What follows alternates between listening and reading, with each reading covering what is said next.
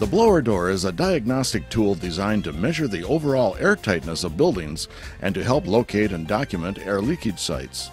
Building airtightness measurements are used for a variety of purposes, including documenting the construction airtightness of buildings, estimating natural infiltration rates in houses, measuring and documenting the effectiveness of air sealing activities, and measuring duct leakage in forced air distribution systems.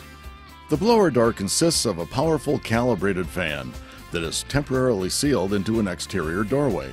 The fan blows air into or out of the building to create a slight pressure difference between the inside and outside.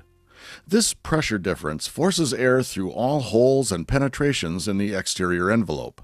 By simultaneously measuring the airflow through the fan and its effect on the air pressure in the building, the blower door system measures the airtightness of the entire building envelope. In this video, we'll show the various components of a Minneapolis blower door system, how to set up the system, how to prepare the house, and then how to take a one-point depressurization test. The Minneapolis blower door system consists of three main components: the blower door fan and controller, the aluminum frame and panel, and the DG700 pressure and flow gauge. The blower door fan consists of a rugged molded urethane fan housing with a powerful 3/4 horsepower motor. Airflow through the fan is determined by measuring the pressure at the flow sensor, which is attached to the end of the motor. Under normal operating conditions, air is pulled into the inlet side of the fan and exits through the exhaust side. Although some Model 3 fan motors are reversible, airflow can only be measured when air is exhausting through the exhaust side of the fan. The blower door fan can accurately measure airflow over a wide range of flow rates using a series of calibrated flow rings which are attached to the inlet of the fan. The standard Minneapolis blower door system comes with two flow rings, A and B, capable of measuring flows as low as 300 cubic feet per minute or CFM. Optional rings are available which allow flow measurements to as low as 11 CFM.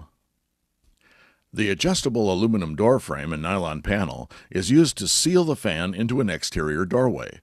The door frame is adjustable to fit typical size residential door openings up to 8 feet.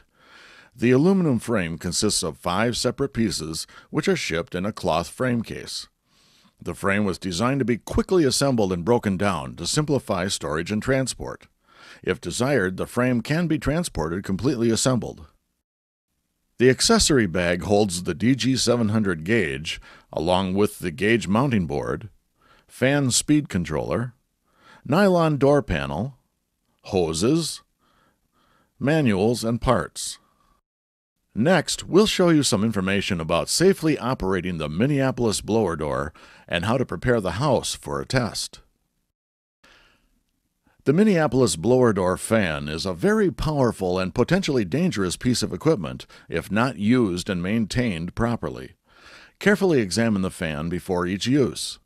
If the fan housing, fan guards, blade, controller, or cords become damaged, do not operate the fan until repairs have been made. Repairs should only be made by qualified repair personnel. Please review the manual for more detailed safety information.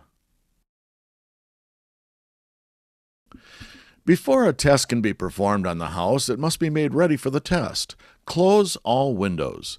Close all exterior doors and interior attic or crawlspace hatches which are connected to conditioned spaces. And open all interior doors to rooms that are conditioned.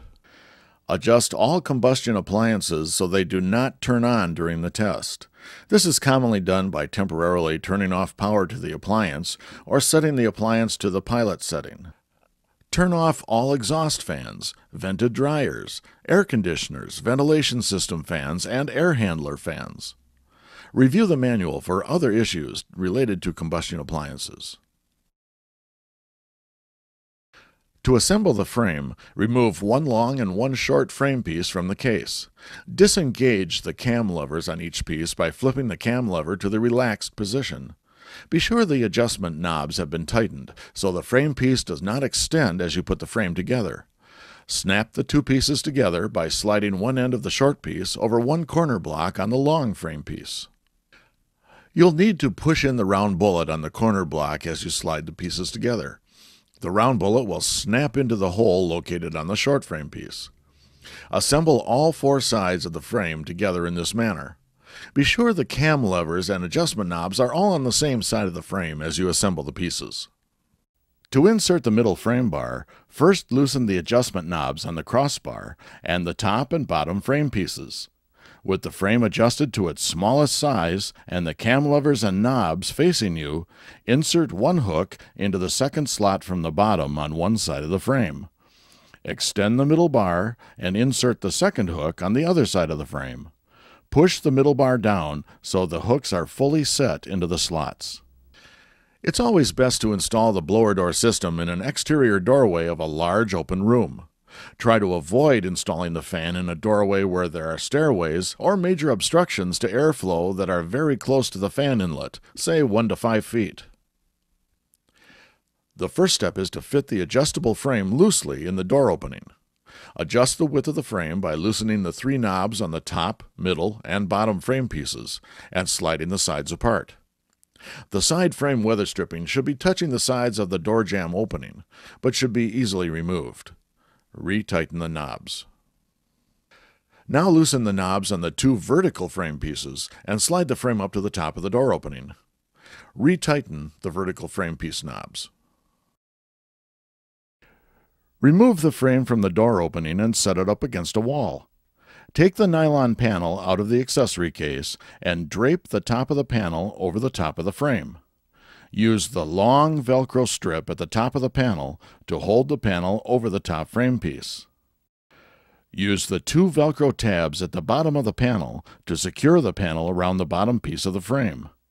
Once the bottom tabs are attached, readjust the top Velcro strip to remove any slack and tighten the panel vertically over the frame. Now pull both sides of the panel tightly around the frame and secure the panel with the 4 side Velcro tabs. You are now ready to fit the frame and panel into the door opening and secure it in place. Lift the frame and panel assembly and insert it into the doorway and up against the doorstop. If necessary, readjust the frame so it fits snugly in the door opening, being sure to retighten the 5 adjustment knobs. Flip the 5 cam levers so that they are in line with the frame to securely tighten the frame in the opening. These cam levers provide the final tightening in the door opening. The easiest way to place the house reference tube is to take the green hose through the fan opening and while holding one end of the tube, throw the remaining tubing off to the side of the house. This helps to ensure that the outside end of the tubing will be placed well away from the exhaust flow of the blower door fan. Then run the green tubing through one of the patches in the bottom corners of the nylon panel. Pull on the hose until about 4 feet of the hose is inside. Place the fan with the flow rings and no flow plate installed in line with the large hole in the door panel. The exhaust side of the fan should be facing the door panel. Now tip the fan forward with one hand while you stretch the elastic panel collar over the exhaust flange of the fan. The elastic panel collar should fit snugly around the fan with the collar resting in the gap between the 2 sides of the electrical box. The fan is held in place and stabilized by the Velcro strap attached to the aluminum frame crossbar. Slip the Velcro strap through the fan handle and loop it up and back around the crossbar. Pull the strap tight so that it's holding the bottom fan flange approximately 2 inches off the floor. The Velcro strap can now be attached to itself. The gauge mounting board can now be attached to the gauge hanger bar, which comes with the adjustable aluminum door frame. To use this option, connect the gauge hanger bar to either side of the aluminum frame by inserting the hook into one of the remaining slots on the side of the frame.